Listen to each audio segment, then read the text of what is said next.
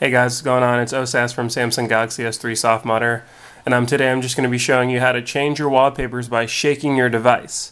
The app is called Shake It. It's available for free in the Play Store. You can also check out the link in the full tutorial.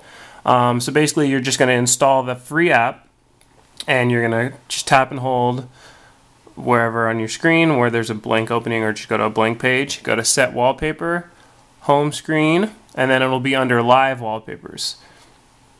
And there you see it right there, Shake It. It says free in the little tab, and you get Shake It. Now, the free version, basically all you do is you shake it, and then your wallpaper will change to another image. And these images are compiled from their own gallery. You can't add your own images. Now in the Pro version, which is 163 in the Play Store, you can add your own images. So when you shake it, you can, whatever, it'll go to one of your images, one of their images. It's still random, but you can have your own images added.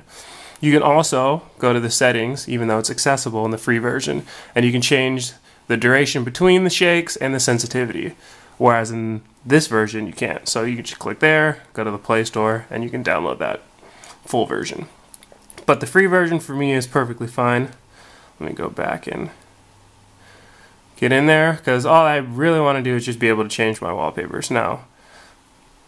So you just go to Set Wallpaper, and here you have one wallpaper. You shake it, and it changes wallpapers. Shake it again, change wallpaper. So, I mean, I think it's pretty cool even without the Pro version. Obviously, those of you who want to add your own pictures, which is also a pretty cool feature, you can check out the full version. So make sure to check out both of those versions in the Play Store. The free version is linked to in the full tutorial, as well as the Pro version, so check that out there. Also make sure to like, comment, and subscribe to this channel, and thanks for watching, guys.